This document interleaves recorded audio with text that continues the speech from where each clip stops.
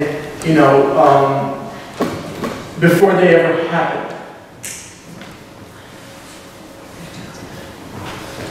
And I love when it speaks about Bible prophecy, because you know what? It's things that happen, and it's even, you get more excited when it happens. I mean, think about it, right? When someone tells you, okay, this is going to happen, you're like, yeah! And then when it happens, you're like, oh my goodness. So God does that over and over and over in the Bible. Some scholars say that for Jesus alone, for the Messiah, there were about 300 prophecies in the Old Testament about the Messiah. These things that the Messiah had to fulfill, right? And some mathematicians said in order for Jesus just to fulfill 8 of those prophecies, 8, remember, 8 out of 300, only 8, he said if you were to compare it to us visually today, think of Texas. We were in Texas for a long time. Texas is a big state, by the way. To fly from one side to the other side of Texas is like flying from here to like Atlanta. That's how big Texas is. You fill Texas 5 foot high of nickels, 5 cents, and then randomly you just throw a penny in there. And then you tell the person you have 1 shot to find a penny.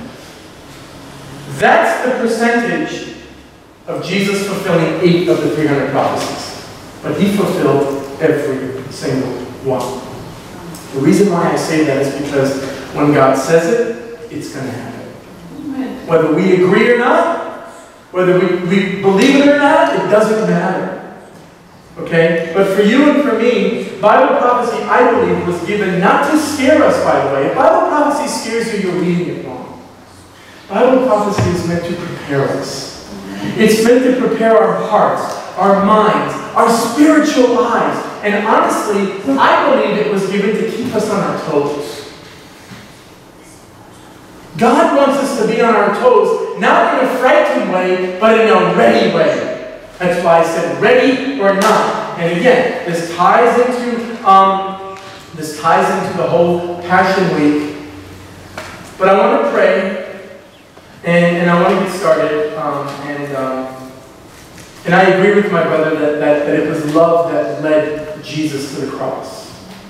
Because Jesus, he told the disciples, when Peter in the garden took the sword and chopped off, that soldier Malchus's ear, what did he tell Peter? He said, Peter, what are you doing? You know I can call legions of angels down, right? Like, I can stop this right now. But I'm not. Why? Because I love you, Peter. And I love them, Peter. And I love the world, and that's why I'm doing it. So let's pray together, and then let's get started. Father, I thank you for everything, Lord, and thank you for your word. Thank you, Lord, that your Holy Spirit is always with us. Lord, he never leaves us. He never forsakes us, Lord. And Father, that he always reminds us. He always comforts us. And he always teaches us. And Lord, we're leaning on you now, Lord, to pour out your Spirit in teaching now. And give us ears to hear, hearts to receive, and hands and feet to do. We pray this in Jesus' name. Amen. Look, there's no way for you and me to listen to Bible prophecy or read it without getting a little bit excited. There's no way. And I can go down line by line, just take the newspaper, the art today, and look at it. But the Bible says in Isaiah chapter 46, let's talk about this. Sorry, I totally forgot. This is the week of Jesus coming up now, by the way. Think about it. This is his ministry week. Sunday, which is in the Jewish calendar, is the first day of the week, right? That's their first day. Their Sabbath is Saturday. He entered into Jerusalem. Monday, he curses the fig tree, which is a symbol of Israel, and then he cleanses the temple. On Tuesday, he debates with religious leaders. He gives the Olivet Discourse, and that's the day Judas betrayed Jesus. Many scholars believe that was a 20-hour day. We complain when we work 10 hours. He worked 20 hours that day just doing ministry. Wednesday, there really isn't recorded events on Wednesday. No one knows where he really was. Many people believe he was in Bethany, in the home of Lazarus and Mary and Martha. No account. Thursday, of course, we know was the Last Supper. The upper room discourse, where he's up in the upper room speaking to the disciples. He washes his disciples' feet. And then the teaching on the way to Gethsemane. They sing the Garden of Gethsemane. And then Jesus is betrayed and arrested on Thursday night. Friday, Jesus is on trial. You realize, you guys ever heard of the term kangaroo court? Kangaroo court is basically like when you do trials like incorrectly. So Jesus, if you read the account, Jesus was on trial in the middle of the night. Who does court in the middle of the night? People that are hiding something. Jesus stood in front of 6 different groups of people and didn't say anything. The only thing he said is, the only power you have is what's given to you from above, he said. And then they said, are you the Messiah? He said, because they said, swear by God, they said. He had no choice but to say it because he loved his Father. He said, I am. That was it. And then, of course, Friday, he hung on the cross. Okay? Contrary to what many people believe, he was on the cross early in the morning, 9 o'clock. He hung until 3, and that was it. They had to get him down before sundown. That was Jewish tradition. They could not because it was Passover. By the way, Passover starts today, officially.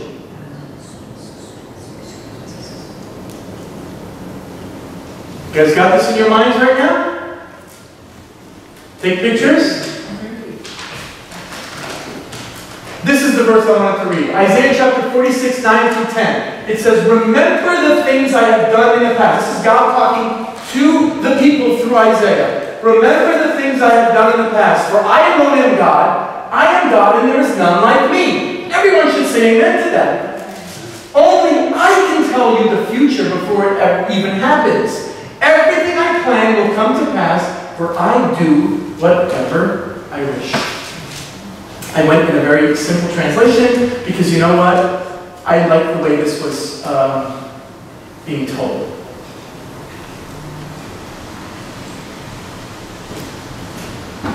So you're saying, John, it's Palm Sunday. Can you get to that? I will. But what if I told you that Palm Sunday was fulfilled prophecy? Because it is. What if I told you that the day Jesus rode on the donkey into Jerusalem, which scholars, most of them agree, is right about April 6, 32 AD, was told 500, 600 years before he ever stepped foot in Jerusalem? I can go into detail, but I'm not going to bore you with the dates and stuff because it's number of days and, 183,000, blah, blah, blah, number of days from the time that Nehemiah was going to build the wall, and then count from there. The Jews know how to do the math. They're good at that. And what happened is they said, on this day, your Messiah will come into Jerusalem. And they even specified what he's going to ride on. They didn't say he's going to walk in. They didn't say he's going to run in. They didn't say he's going to come from heaven on a horse.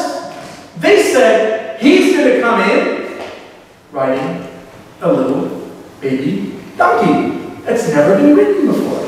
By the way, you ever try to tame a donkey? They're very hard to tame. But when the Creator is sitting on top of the creation listens. Isn't that amazing? I pray we're all like that donkey.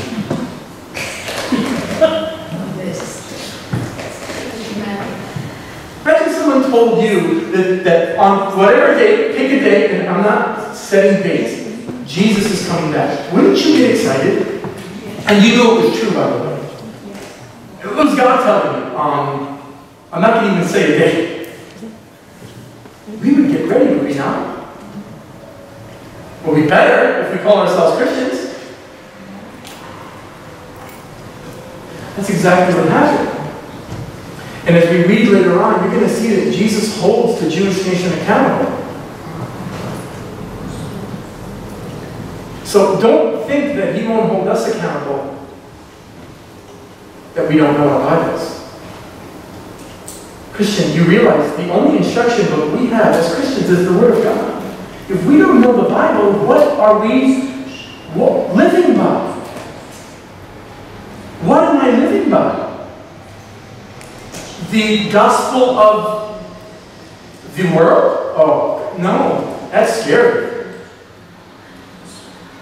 Remember lived a life for about 30 years that no one even knew what he was. He was known as, honestly, Joseph's kid. He was known as the carpenter from Nazareth. Then all of a sudden, he bursts on the scene. The devil knew who he was, by the way. Because the devil tried to kill him before he was even 2. When he was born, the devil tried to kill him. Why do you think the devil tried to get rid of every child under the age of 2? Do you think he hated all the people? He was only after one boy.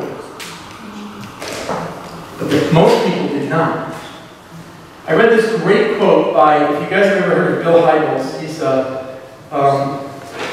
a pastor out of Chicago, and he said this in 2004. And he's talking about Palm Sunday. And it's a great segue into what I'm going to say. He said this. He said, everyone who lined the streets had a different reason for waving those palms. He said some were political activists.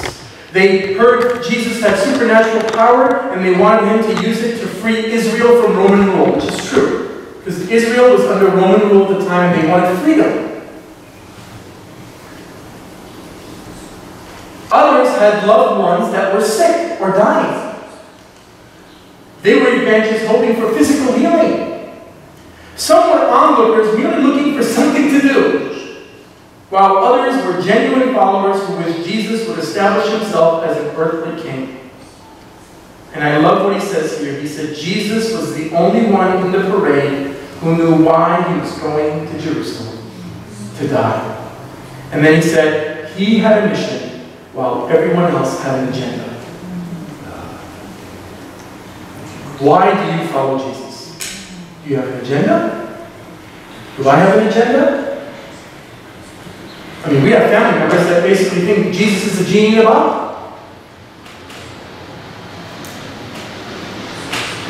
Going back to what I was saying, so after the age of 30 to 33, Jesus began his public ministry. But he never claimed to be their king yet. Every time someone would come and he would heal them, what would he say? He would say, go and tell nobody. Only one time he told somebody, go and show yourself to the priests, because he was following Jewish law. That's what they had to do. When they were cleansed of leprosy, they had to go in front of the king, the priest. The priest had to examine them and set them, okay, you can go amongst people again.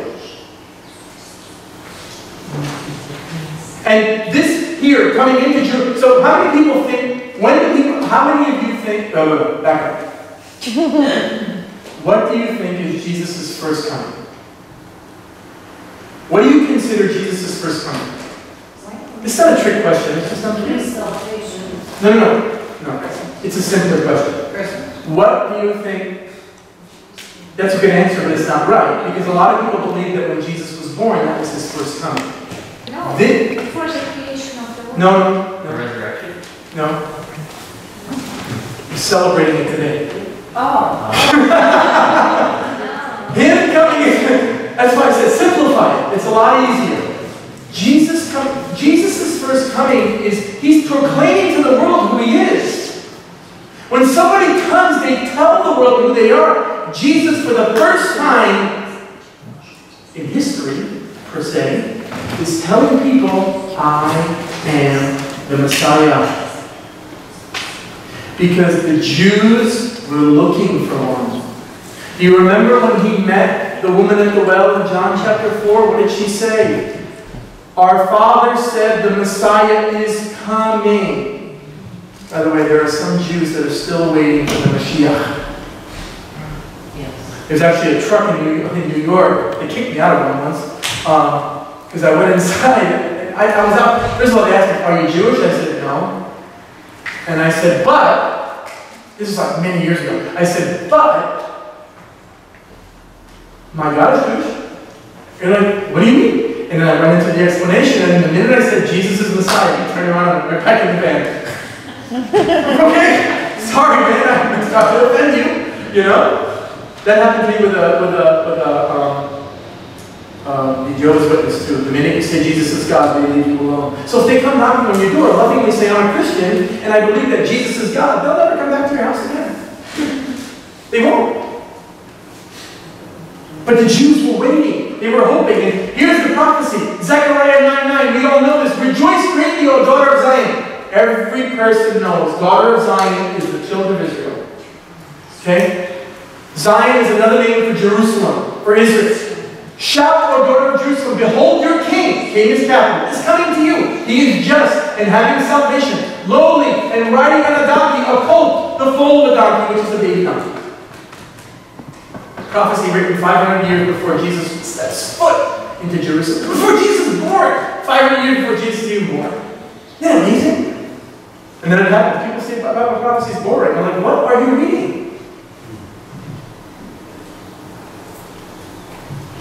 Daniel chapter 9, by the way.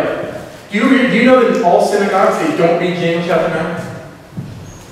There's two chapters in the Old Testament they don't read in synagogues. Daniel chapter 9 and Isaiah chapter 53. You know why? Because they call them New Testament chapters. Because they say it talks about the Christian Messiah. Because they know very well that the Old Testament talks about Jesus. They ignore it. They flip it. And they don't want their congregants to read it.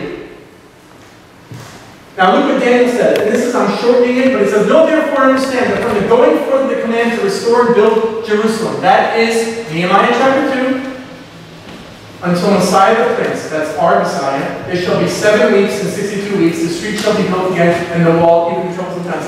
The 7 weeks, 62 weeks, that's where you get the time, and when Jesus walks into Jerusalem. And the reason why I say that is because Zechariah 9:9 tells you how he's going to come in, and Daniel chapter 9 tells you when he's going to come in. There was no question for the Jewish people. Now it gets fun, and now we read about Palm Sunday. Luke 19, 28 through 44. Jesus says, when he had said this, he went on ahead going to Jerusalem, and it came to pass, when he drew near to Bethphage and Bethany, at the mountain called Olivet, which is the Mount of Olives, that he sent 2 of his disciples, it doesn't say who, saying, go into the village opposite you, where as you enter you will find a colt tied. That word sounds familiar, doesn't it, from Zechariah 9? On which no one has ever sat. Loose it and bring it here. And if anyone asks you, why are you loosing it? Thus you shall say to them, because the Lord has need of it. By the way, when you read the account later on, that's exactly what the disciples say, and nobody gives them a hard time. That's a lesson for you and me. If Jesus tells you to say something, say it how he told you to say it, and no one's going to give you a hard time. The enemy can't stand in front of the Word of God. Enemy cannot. So those who were sent went their way and found it just as he had said to them. But could you imagine? You're one of the two, you're walking, you're like, oh my goodness, it's exactly like he said. This is crazy. I used to work for, a lot of people know Paul. I used to work, he was very good at giving directions. This is before, by the way, this is before Maps and MapQuest. Who's ever heard of MapQuest? Okay, great. This is before there was an app called Maps. You could even get directions online. People had to write maps for you. Paul was so good at writing out maps that my friend and I had a joke that Paul would say, okay, so when you get there, there's going to be a mailbox on the right-hand side. There's going to be a guy standing right there. The detail he would tell you on his drawings was incredible. The reason why, look at the detail Jesus gives them. And it happens exactly as he says it. But as they were loosing the colt, verse 33, the owners of it, it's some stranger's colt.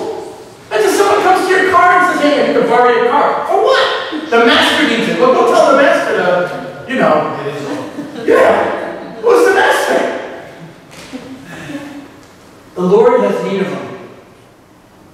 There's no argument from the man. Because God needed this colt. Why? Because it was prophesied. And it was going to happen.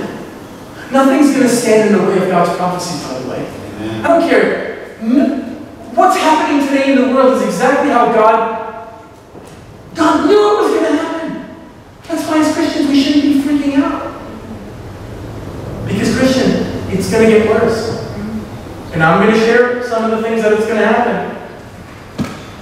Then they brought it to Jesus. The Lord stated, then they brought the colt to Jesus, and they threw their own clothes in the colt, and they set Jesus on him. And as he went, many spread their clothes on the road. Then, as he was now drawing near to the Son of Mount Olives, the whole multitude of disciples began to rejoice and praise God with a loud voice for all of the mighty works they had seen, saying, "Blessed is the King who comes in the name of the Lord." That's directly from Psalm chapter 118. "Blessed is in the name of the Lord, peace in heaven and glory in the highest." And some of the Pharisees called to him, saying, "Teacher, rebuke your disciples." Isn't that always the case? When you start worshiping Jesus, doesn't the enemy say, "Shut up"? Always. There's always the enemy there standing. Because the enemy knows worship brings heaven to here. Amen. There's power in worship. Now, I love this. But he answered and said to them, "I tell you that if these should keep silent, the stones will immediately cry out." Not the Rolling Stones. Someone said that would have been the first rock concert. All pastors are corny. Just deal with it. All right. Here's the part that I want to talk about. Verse 41. Now, as he drew near. Now, I've never been to Israel, but I've seen a lot of pictures. The Mount of Olives is like, and it's got like a road that comes down along the side and overlooks Jerusalem. So now imagine, he's coming down. He's got a view of Jerusalem right in front of his eyes. He's seeing it from, isn't it funny? He's seeing it from on high. It's the same view he has today of us. And he wept over it. There's only two accounts in the Bible where Jesus cries. He didn't cry on the cross. He didn't cry in the garden. He cried in two places. One, he cried at the garden, the tomb of Lazarus, because he didn't create death. Death was never part of God's creation. When sin entered, death entered with it. But at Lazarus' tomb, he just shed a tear or two. This word wept in the Greek is he was convulsing. Like he was obvious, like he couldn't hide that he was crying. The Bible basically is, the Greek word is, it's from his inner core it's coming out. That's how broken he is. Because why? Jesus said, "If you had known." Even you, especially in this, your day. This day was for the nation of Israel. The things that make for your peace. And now they are hidden from your eyes. For days will come upon you, and your enemy will build an embankment around you, surround you, and close you on every side. Hello? Is that not today with Israel? Every side of Israel right now is an enemy. Is it not? What friendly is on every side? Jordan is the only one, maybe? Every side of Israel right now is an enemy. And level you and your children within you to the ground, and they will not leave you one stone upon another, because you did not know the time of your visitation.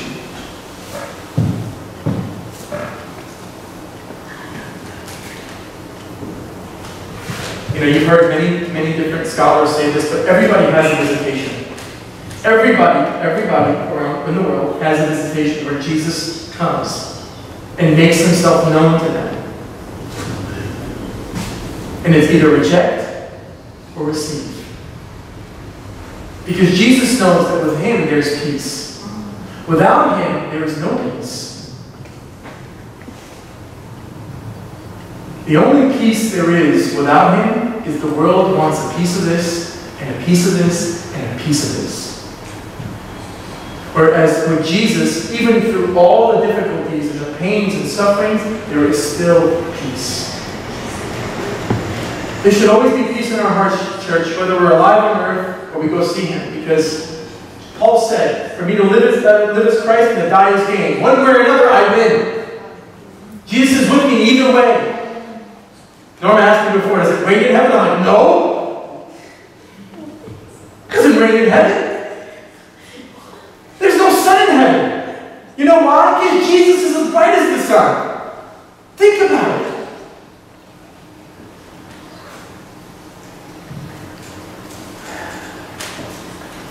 I have to read a couple things from Charles Spurgeon because he's so powerful, but Charles Spurgeon said something. He said that the greatness of his grief may be seen again by the fact that it overmastered other very natural feelings which might have been, and perhaps were excited by the occasion. Our Lord stood on the brow of the hill where he could see Jerusalem before him in all its beauty. What thoughts it awakened in him. I mean, think about it. Spurgeon makes you think, like, what went through his mind, you think? At that point, Jesus right there was thinking like God. I mean, he was always thinking like God, but like, at that point, he's now thinking eternal.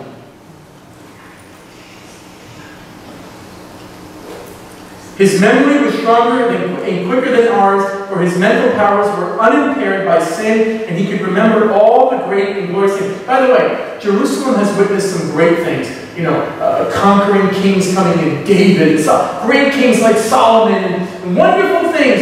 And then Jesus chose to say, instead of celebrating, he wept.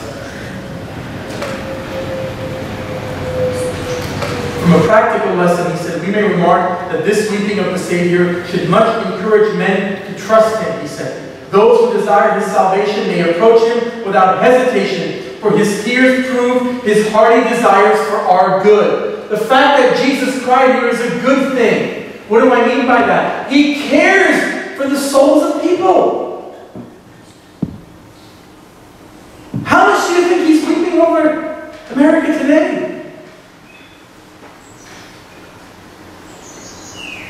I mean, I don't know. Christian, we should be weeping over America. Okay, the whole world, but I live in America.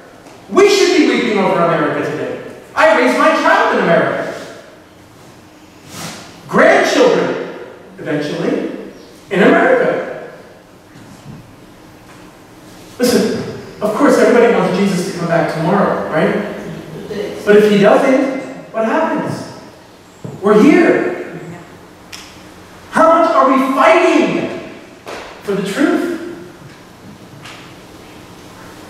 In Psalm 118, there's a song. Basically, whoopsie. I'll come back to that. The Bible says, save now, I pray, O Lord. O Lord, I pray, send now prosperity. Blessed is he who comes in the name of the Lord. We have blessed you from the house of the Lord. That's exactly what they were crying out. It's what they were screaming when Jesus was entering. Now look, did they mean it? Did they mean it? I don't think so. Because literally 4 days later, they were yelling crucified. Remember, everybody has an agenda with Jesus. Not everybody, but there are some that have a major agenda with Jesus.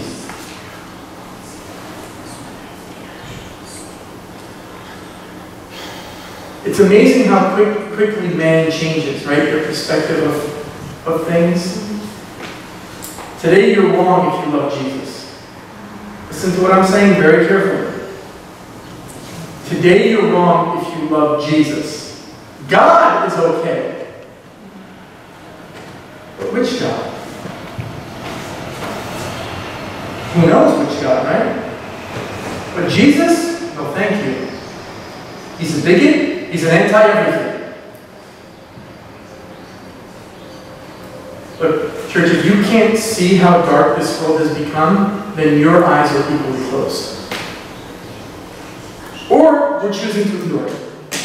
We are being, like the children of Israel, ignorant to the truth. And we're neglecting the truth. Did you guys see this guy, Little Nas, whatever his name is, X, whatever? He released this sneaker, Nike.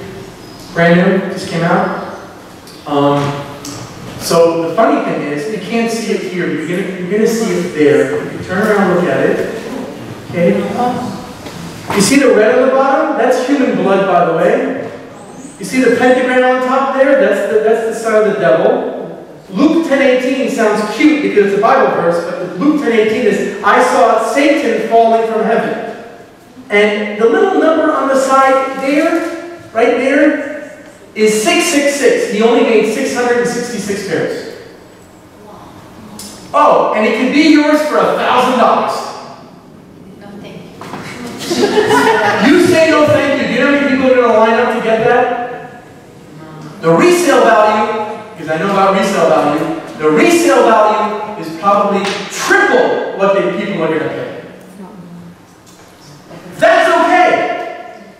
That's okay. You see, look, I'm trying to make a point. That is acceptable. No problem. Mr. Potato Head, not acceptable. Dr. Seuss, not acceptable. You want me to go on? But we're sitting on the sidelines and saying, hey, it's just a little. Cardi B and these other people and the Grammys dancing like strippers. Dancing like strippers. That's okay.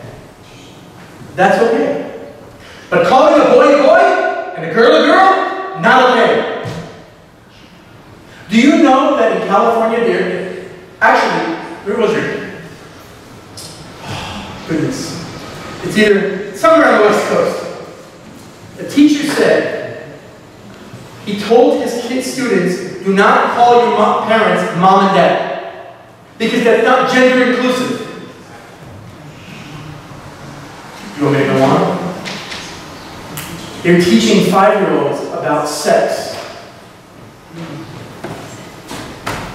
Not the sex that we know, that is pure and from God. They're teaching them that they don't have to choose their gender until they're ready. But I have a penis! It's biology! It's science! No, not that science. Our science is right. Up is down, and down is up. And if we don't see that, church, I'm sorry, we're just as blind as the world. And if you ignore it, I think God will hold us accountable. I'm not saying fight people, argue with them. I'm not saying that. But you know what? You defend and you stand up for the truth. Because God, Jesus would do that. And look, just because the government says it's okay, doesn't make it okay if it goes against the Bible we read. Look, I pray for our government. I pray for our president, our vice president. But I will tell you one thing. I don't care who's president. I will sit and say, Lord, if the decisions they make go against your word, then cause them to be confused and stop these laws. We should be praying those prayers. The Bible says we should pray for our leaders, but if your leaders are putting, if your leaders are putting laws that are anti-word of God, church, what's going to happen next? Strip clubs can have 50% of people inside them. Churches are still at 25%. Why do you think the devil does that? Because the devil knows that when Christians come together and worship the Lord, powerful things happen. So what does he do? He keeps them separated. Jesus said in Hebrews chapter 10, he says, as you see the day approaching, the evil day, the bad stuff happening, he said, that is cause for you to get together and encourage one another. Why? Because that's the only encouragement we have. I don't watch the news anymore. I don't watch any news anymore. I refuse. Why? Because all of it is nonsense now.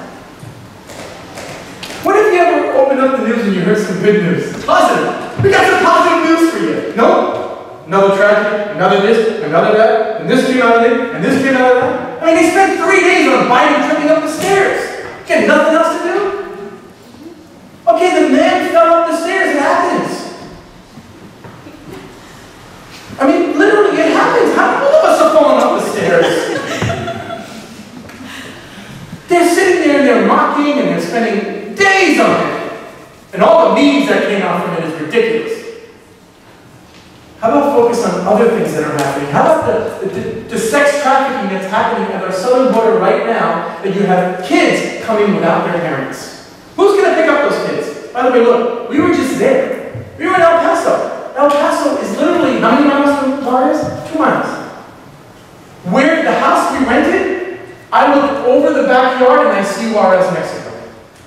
I see the Rio Grande and I see the border wall. There's a saying in El Paso, by the way.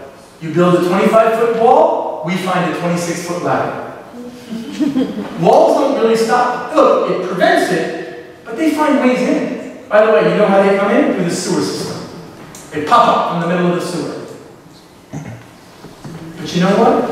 Now, with the way things are going right now, I mean, nobody's talking about a 9-year-old girl that drowned in the Rio Grande. Did you guys know that? Right. Because it doesn't fit the narrative. A 9-year-old girl drowned coming across because she wants to come across the border. And the Rio Grande is gross. They interviewed 4 girls, 12-year-old, 4 children, a 12-year-old, a 12-year-old, a 9-year-old, and a 14-year-old. No parents. They're coming into America. Who's going to pick up those people? The sex traffickers! Juarez, Mexico, because I said, hey, let's go to Juarez. My employees were like, don't go to Juarez. Why? You may not come out. Because they think that we're Americans and we have money and we have everything. They'll grab us, they'll kidnap Polly, and they'll strip us naked and leave us on the side of the road and take everything there to die.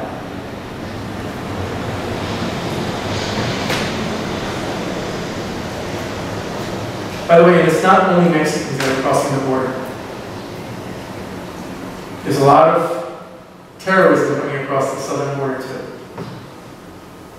God help this nation. You know, it's supposed to be Palm Sunday. I know.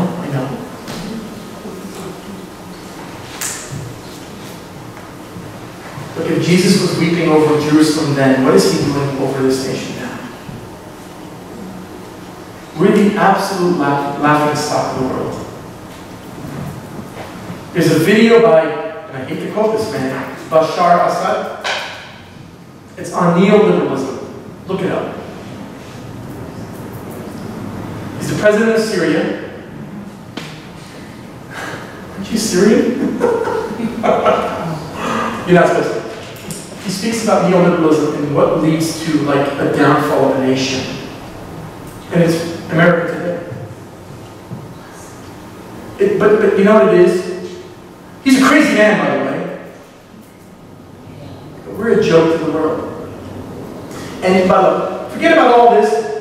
It has nothing to do with this and that and this and that. The only reason why the Bible says very clearly, when there's no king, everybody does what's right in their own eyes. Obviously, there's no king in this nation. And I don't mean leader. I mean Jesus has to be king in a person's life for them to do what's right. To desire to follow the law. And until America turns to Jesus, we're going to remain a joke. Way back when, Alexis de Tocqueville from France, this was like in the early 1700s, he was touring America, right? And he was coming, it was the late 1700s, this was after we declared independence, but he came into America, and because he wanted to see why America was so prosperous. And why America was so successful. And he came here, by boat and then by buggy, by a horse and carriage, and he went around. And then he goes back to France, and they asked him a question. They said, why? So what's America's secret? And he goes, you know what? I went through America and I went everywhere. He goes, I went to the State House and I didn't find anything there. I went to the courthouse and I didn't find anything there. I went to the schoolhouse, I didn't find anything there. He goes, until I walked into America's churches and saw their pulpits ablaze, it is then I found it. He goes, America is, what did he say? He said, America, I forgot, there's a specific quote. It basically says that if America ceases to be good, at that point they won't say. So what do I mean by that? It means until America turns to Jesus, no success in this nation. It's going to be like this. It's like the stock market. Up and down. You can never hold your hope out in the stock market. One day it's up, one day it's down. One day it's up, one day it's down. We say God bless America. Which God is going to bless America? I'd like to know. Because is it the God of sex? Because right now, you realize everything is sexualized. Is it the God of money? Is it the God of Hollywood, the God of Washington? Which God? Because it's not the God of Hollywood. Every chance people get today, unfortunately, they mock God. It's heartbreaking. It's heartbreaking. We should, like Jesus, be weeping over this nation.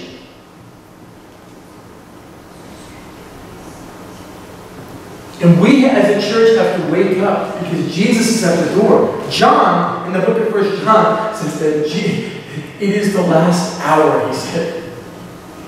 That was 2,000 years ago. What is it today? It's the last second? Nanosecond? Millisecond? Look, I started my message about Bible prophecy and how it translates to Palm Sunday. And look, it's true.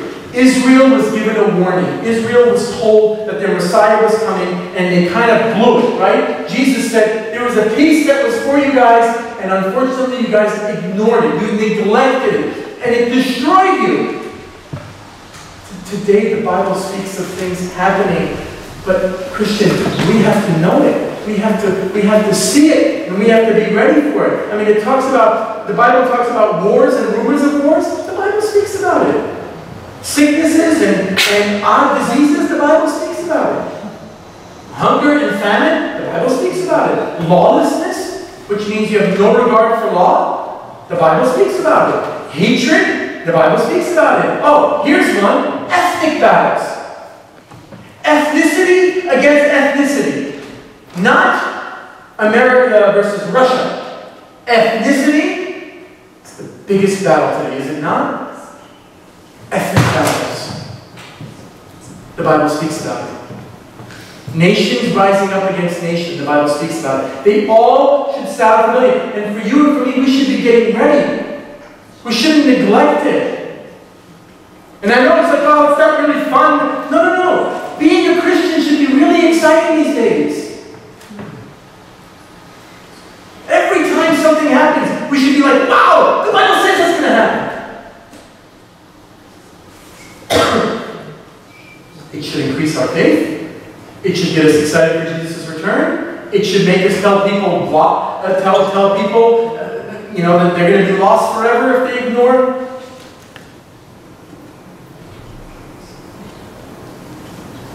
But we can't do any of that or know any of it if we're not reading our Bibles. Charles Spurgeon said, half our fears arise from the neglect of the Bible. Half our fears arise from the neglect of the Bible. Are you constantly fearful? Well, you got to get more Bible in you. More Bible, more faith. Less Bible, less faith, which equals more fear. Jesus came to remove our fears. When Jesus told the people, I am going to give you peace, he said, the peace that was offered to you now is no longer. Look,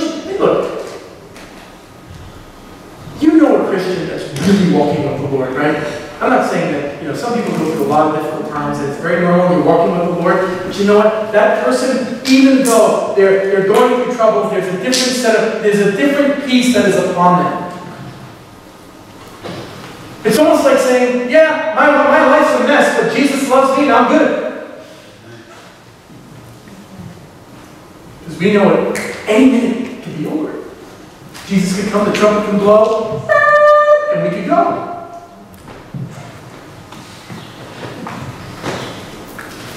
Okay, so let me give you a few verses that says Jesus is coming quickly. First one. Behold, I am coming quickly. This is Jesus talking. Not an angel, not John. Behold, I am coming quickly. Hold fast what you have, that no one may take your crown.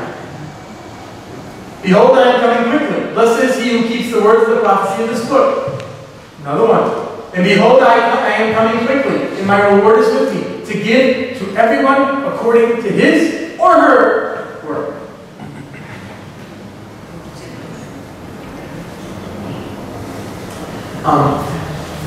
The day Jesus entered into Jerusalem, he announced to the world that I am the Messiah. I am the King. I am the Savior. But not the type, and basically he was telling them, I'm not the type of Savior that you are. They were expecting to know his visitation. Like, they wanted someone to save them from their current troubles. Jesus is saying, I want to save you from your eternal troubles. That's why I'm here. Jesus said, I didn't come into the world to condemn the world, but to save the world. Listen, I don't have to tell you that Jesus is coming tomorrow. I don't. Because what's sooner than tomorrow is any moment.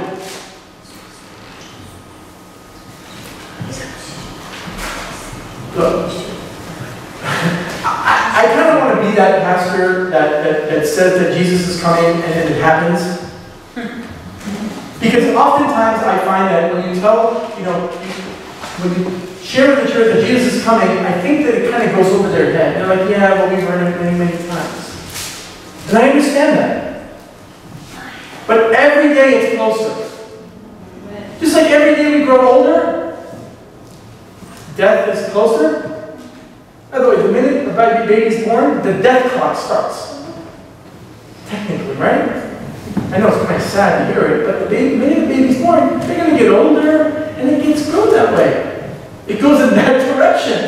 This is not Benjamin Button where you go backwards. That'd be cool, by the way.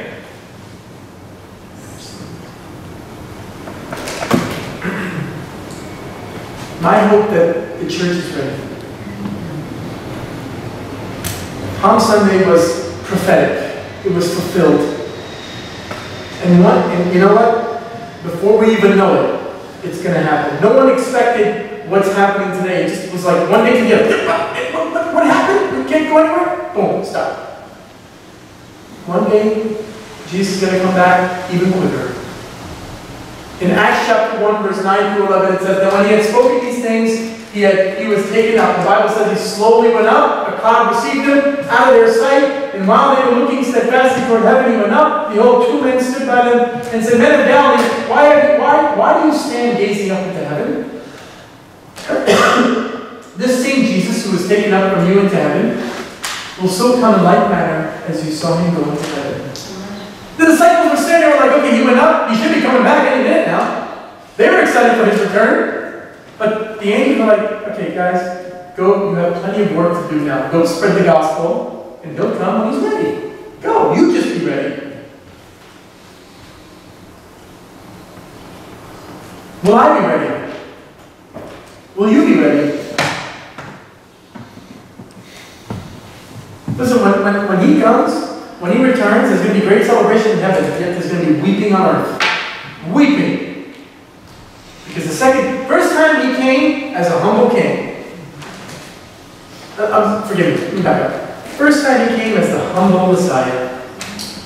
Second time he comes, it's going to be as the conquering king. The soul of people is so important to God that even during the tribulation, in Revelation chapter 14, an angel flies through the atmosphere screaming the gospel again. 14:6. Revelation 14:6. You think the soul of man is not important to God? Even to the last second, he gives them an opportunity. I pray that we take Jesus seriously. Because he takes us seriously. Serious enough to die for our sins. Let me finish with this. Martin Luther, we know the great scholar Martin Luther. He was once reading the account of Abraham offering Isaac, like as a devotion for his family, on the altar in Genesis chapter 22. Now his wife was a really tough woman. You know the story of his wife, she's tough. His wife turned to him and said, I don't believe it. God would not have treated his son like that. Like talking about how Abraham was putting Isaac on the altar. She said, God would never have treated his son like that. And Luther, being the man that he is, he turned around and said, but Katie, he did. Jesus, Father, sacrificed his son for you and for me. And what this week does, what this triumphal entry does, is Jesus walked in, he came into Jerusalem riding a donkey, and he was proclaiming to the world that I am the one that you're looking for. I am the one that makes for your peace. With who? Peace with God. Because if you're still in your sin, you are in enmity of God, the Bible says. You're an enemy of God. And it's not you necessarily. Sin is the enemy of God. And the devil wants us to believe that we are okay. You know what the number one religion in the world is? The religion of a good person. I'm a good person. I don't I don't steal. And then it goes on and on and on. It's like, okay, but Jesus, the Bible says in James chapter 3 that if you break one commandment, you broke them all.